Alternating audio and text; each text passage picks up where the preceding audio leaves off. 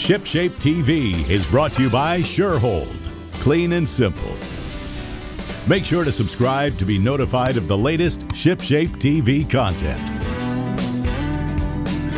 A couple of weeks ago, we went ahead and replaced all of the vinyl on my 32-foot Sea Vee.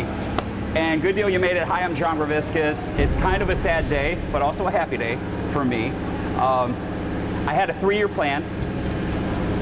Sea Vee's 2015, it's 3 years have gone by, and now it is time to trade it in, okay? And that's what I like to do, is flip the boats every 3 years, so you still get a lot of value. We've replaced all of the vinyl on the boat, and where we're at now is in Opelika, Florida. This is the SeaVee Service Center. And they've removed my wrap. Remember my beautiful wrap? That's removed. And the reason that I put it on from day one is so that this gel coat, and look at the condition of it, okay, in South Florida sun, it's never seen UV, okay? It's been totally protected. And the last thing that we need to kind of do before this boat sells is I want to show the process of replacing the rub rail. You can see I've hit some pilings over the years, and we're going to be unveiling a brand new one put out by Yamaha Marine. It's a co-extruded rub rail. It's supposed to look really, really sharp. A lot of companies are really loving this. And Bryan, you're pulling double duty. Turn around and say hello to everybody. Hey everybody. Bryan Farrell is not only doing some video work today on the program, but you're also going to be teaching us on an outboard engine to do what?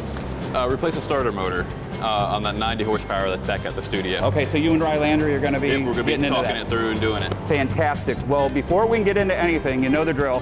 We need to work out a little trade-off. We've got to get all of you to spend the next 30 minutes with us, and in exchange, we're going to be letting you in on a whole lot more ways to make your boat ship-shape. This episode of ShipShape TV is brought to you by Shurhold Industries, helping you keep your boat clean and simple. Welcome back. You're watching ShipShape TV, boat improvement made easy. Welcome back. We are in Opelika, Florida today at SeaVee's Service Center, and we're going to show you how to replace rub rail. Mine has been nicked up, it's dinged, it's dirty, it's very challenging to clean, Daniel. Very. And I want to talk about probably one of the best rub rail installers, okay, in South Florida, Alfredo. He's going to be kind of overseeing the project and everything today. And how would he go about removing the rub rail from the boat? What you're going to do start off with, John, is you're going to remove by taking out the insert and removing the screws. Okay. That's going to allow you to remove the rub rail from the boat. Now, there's some adhesive, there's some sealant left there. What would somebody use to clean that up before you put on the new rub rail? Right, you're going to want to use the acetone with a rag and just wipe off all that excess sealant and that residue that's there to give you a nice clean surface. Fantastic. Well, let's take a look. This is a brand new rub rail from Yamaha Marine, guys. And who we have on the program is Daniel Avila. And Daniel is in outside sales for Yamaha Marine. And this is a brand new rub rail for the marine industry, not only for boat builders, but also for do-it-yourselfers. Correct. Okay. Tell me a little bit about it, and how is it different than what I currently have? Sure. So this here, John, is our new co-extruded dual durometer rub rail. Okay. Co-extruded, what does that mean? It's basically we're fusing together two different levels of hardness. Okay, so you have the dark gray, which is your rigid property, and then your semi-rigid up in the front. Guys, there are different categories of rub rail. There's rigid, there's semi-rigid, there's flexible, there's metal, like, you know, stainless steel. Right. And so this is co-extruded, and it gives you the benefit of what? Because I mean, if you really look close at my rub rail, I mean, they did a nice job. But you do see, I mean, if you look close, you do see, nah, it's not the cleanest line. Okay, is that because it's only semi-rigid? That's correct, yes. So the screw is actually getting it to dimple a little bit. It does, right. So the rigid part of backing, that's there to aid with the warping that you get with the screws. Oh, really? It's going to be a much cleaner line. Okay, fantastic. Now, Captain Mark Henderson, he just took delivery of a 39 Sea Vee, brand new Sea Vee. He is with the fishing team Liquid Fire. He's also in the marketing department at Taco. He was showing me pictures of his rub rail, and we're putting on the exact same rub rail on my Sea Vee. I really love the insert that he had. Could we show everybody that? Absolutely. So this is our our flex chrome insert that you've seen before. It really pairs nicely with the new design.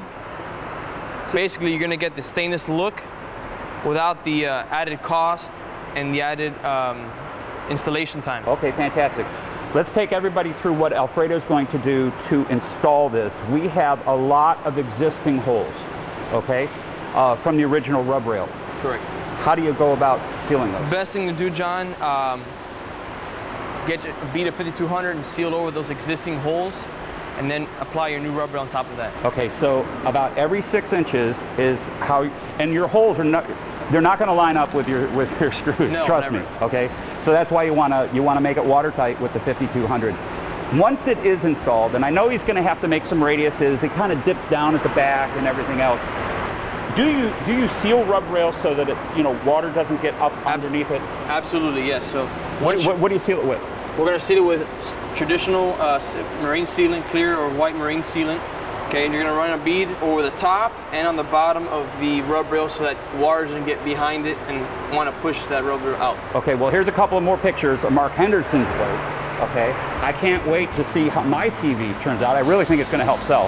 If somebody is a do-it-yourselfer, they need to change out their rub rail. Maybe they're a boat builder. Okay, this is Sea Vee's really liking this. I mean, they're a lot of boats now are going with this new rub rail. Where could they get more information?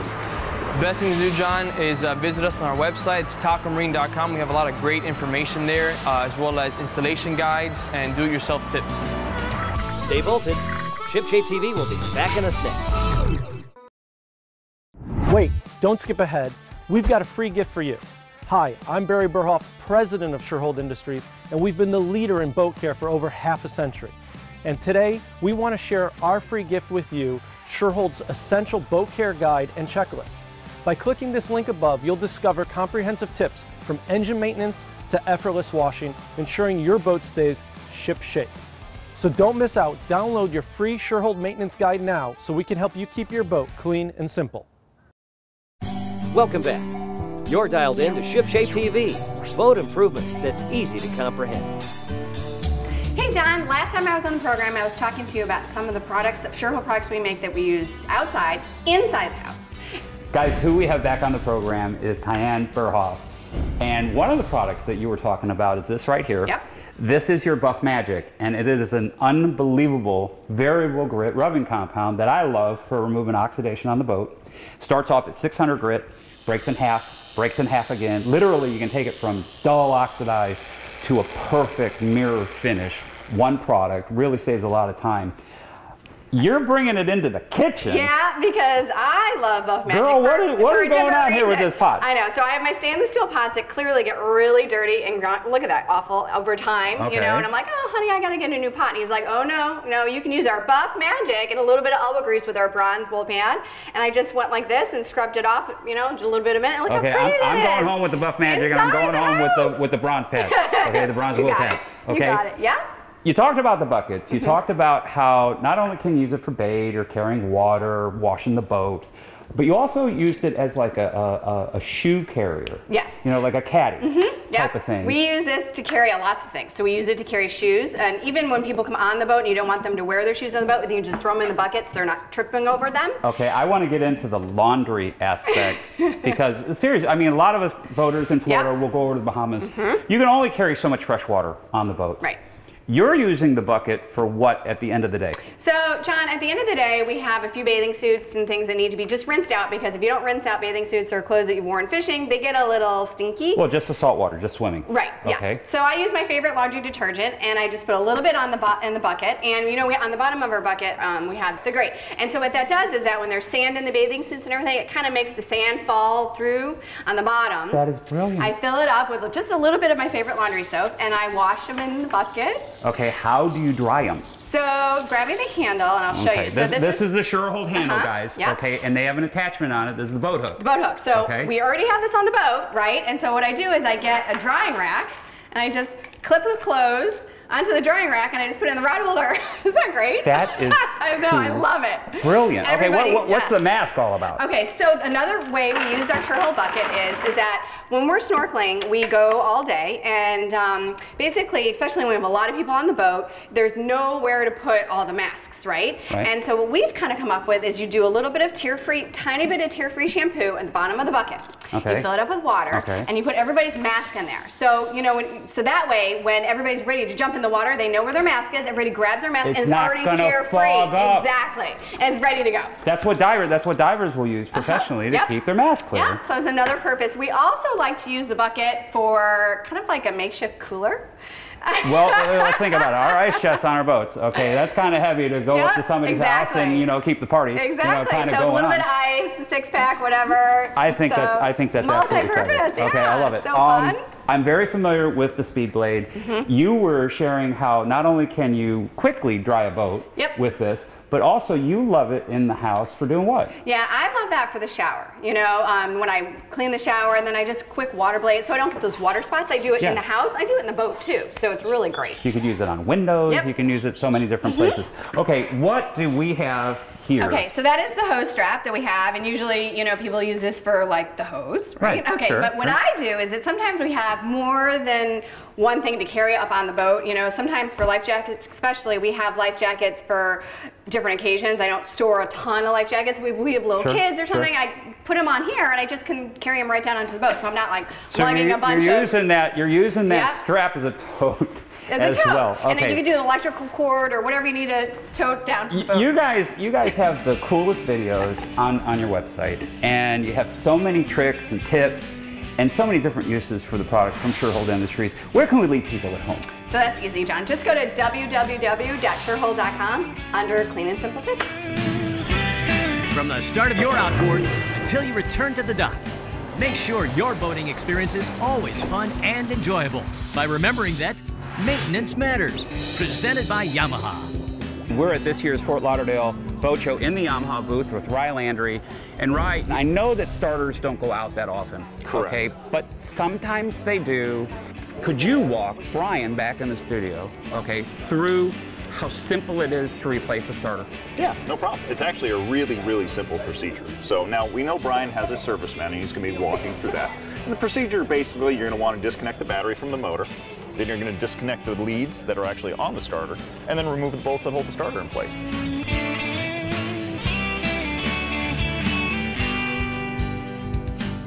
All right, Rye, I've got the battery cables disconnected and the wire going to the starter disconnected. And one thing that I really want to share with the viewers is a couple of tips for troubleshooting. A lot of guys will have an issue where their boat's been sitting and it won't start, but they don't know where to begin. Simple little multimeter can go a long way. First things first is to check proper battery voltage. You want to have 12.5 volts. If you have it there, then you can follow the battery cable to the starter relay. You want to check and make sure that you have that same voltage at the starter relay. If you do, the next step would be to have somebody turn the key and check the voltage coming out of the relay. You should again have the same voltage that the battery had. If all that's checking out, chances are you're not having the proper voltage here at the starter, and that's going to need to be what's getting replaced. That's exactly what we're going to be doing today. One thing that I like to do personally is I take pictures on my phone as I go. So beforehand, I'll get a shot so I could see where everything's routed and hooked up to. That way I have something I could refer back to ensure that I'm putting the wires in the proper locations and routing them the proper way so they're not going to get hung up on anything. We went ahead and ordered a brand new starter from Yamaha, and at this point all that's left is a few bolts that are actually holding the starter on. I need to remove the oil reservoir to get access to one of them. I'm going to remove that, remove the starter, put the new starter on, bolts back in, and then go ahead and connect this power wire coming from the starter relay back to the starter, and then reconnect it to my battery, and then I'll be in business. One tip that I can give to people is if you're ever out on the water and your boat doesn't start, sometimes on these old starters, the armature on the interior of it can kind of get stuck. So if you have somebody turning the key, you can just tap the starter with the back of a screwdriver. Sometimes that'll free it up and you'll be able to get home, and then you know exactly what part you need to replace before your next trip out.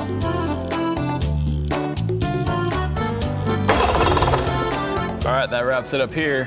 John, anything else you'd like to add? Guys, where you can get these starters from is your local Yamaha dealer. You can get any Yamaha part that you need, and you want to go Yamaha, okay, if you have a Yamaha engine, everything's spec'd properly. But this is also where you can get the service manual for your particular engine. Again, there's so many boats that are getting sold today used, and oftentimes they don't come with the service manual. There are a lot of things you can do yourself. If you ever get to the point where you feel like you're out of your league, it's over your head, take your motor to your local Yamaha dealer and where could somebody find a local Yamaha dealer in their town? You can go and use our dealer locator on YamahaOutboards.com. Do it all with a Shurhold telescoping handle. Designed with the easy-to-use Sherlock quick-release system, compatible with over 50 different attachments, transforming it into a deck brush handle, squeegee handle, swivel pad base handle, chamois mop handle, camera handle, floor broom handle, boat hook handle, water blade handle, landing net handle, even a threaded handle for equipment you already own, and more.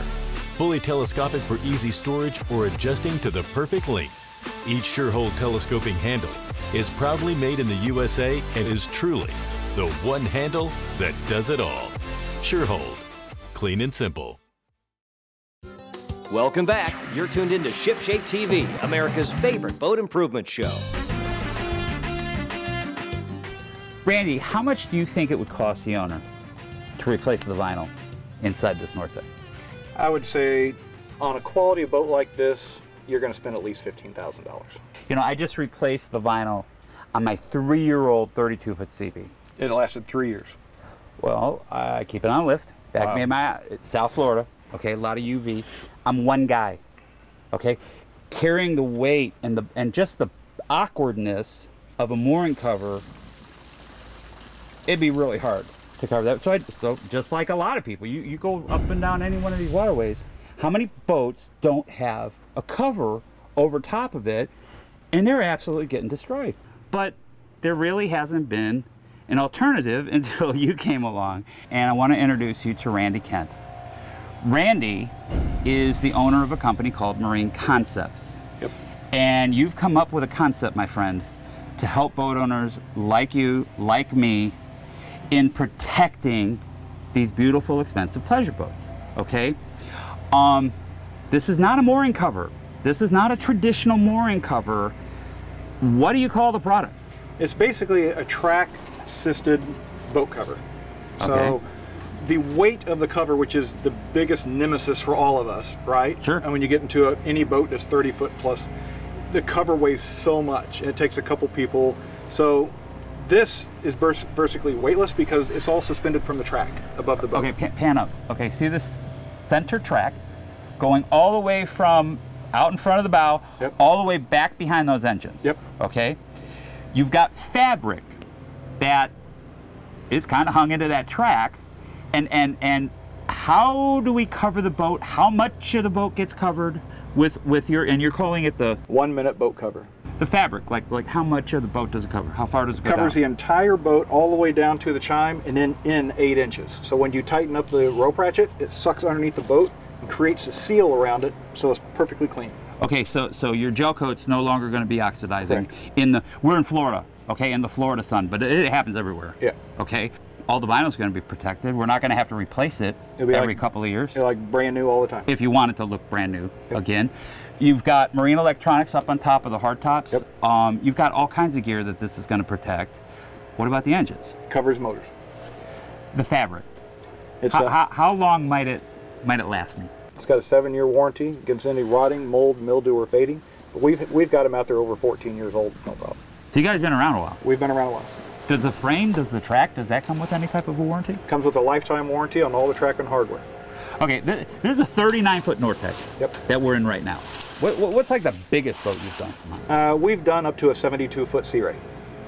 How small of a boat would it be practical to have a device like this? We've done jet skis. Usually if they have 2 jet skis side by side, we make one cover goes over both of them. Really? Yeah. Fantastic. So the cost of vinyl replacement would be, here. Yeah. The cost of a 1 minute boat cover, what are we looking at? A lot less money. Vinyl's more. Yeah. So this is an affordable product too? Absolutely. Okay. comparison to the price of the boat, absolutely. Does it come in different colors, the fabric? Oh yeah, yeah. We got 8 or 9 different colors, all the popular colors.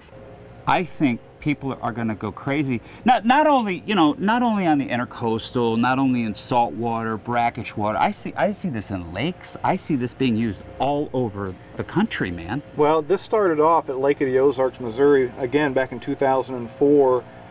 And I had a 46-foot boat, and I was sick and tired of washing it. I mean, it was like a poker run boat. It had a fancy paint job. Oh, hold on. You're saying with one of these covers, you're not going to wash the boat as often. The environmentalists have to love that. From what we found out, the municipalities in Florida absolutely love it. You're not putting acids and detergents in the water weeks every week, because you don't have to wash the boat. Once you rinse the boat off, you cover it up, you're done.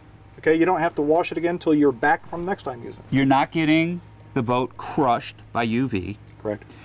One thing you might not think about a lot, but I get it, is pollen. Okay, it'll protect the boat from pollen. Bird guano. How much of this stuff gets ruined by birds coming over and putting droppings on the boat? Imagine. Spiders? We have big spider problems. Okay, this is huge. If somebody wanted more information, where could we leave them? Just find us on 1minuteboatcover.com. So this is the original rub rail on my 32-foot Sea Vee. You can see the 5200. And what I really didn't like about the white-on-white combination was how hard it was to keep clean. Here's the insert. And I mean, a lot of guys will try acetone to kind of clean a rub rail, and that does destroy the UV properties, okay, in it. And we're going with a different type of insert. This is from Yamaha Marine. This is their stainless steel insert. No fasteners are being shown here. And what Alfredo, Carlos, and Brian have been doing is they cleaned up the rub rail with some mineral spirits, and using some CRC lubricant. You can also use a little dish soap and water. You got to wet the insert in order to get it in, and that's what they're doing right now. Now tomorrow, what they're going to do is they're going to caulk the top side and the underside so that everything is watertight. And we've got a lot of people that we need to thank. We first need to thank Ariel, one of the owners out here at SeaVee, for arranging this. Their team, naturally. Brian did a fabulous job with Rye, teaching us more about starters. We had Ty Berhoff on the program, and you know, the multi-uses with all the stuff around the boats. We had Rye Landry helping us out. We had Randy Kemp. What a cool boat cover he is making, the 1 minute boat cover. Just fantastic. But most importantly, we need to thank everybody at home. Thanks so much for hanging out with us real close to Miami. It's hot, it's humid, but we're out of time. I'm John Greviskis. We'll see you on the next go around. I think the color of the insert matches that Yamaha engine. I don't know if you can pan over that Yamaha engine, but look at how that ties in to those Yamaha engines. Woo, baby! This episode of ShipShape TV has been brought to you by Shurhold. Don't forget to subscribe to be notified of newly uploaded ShipShape TV episodes.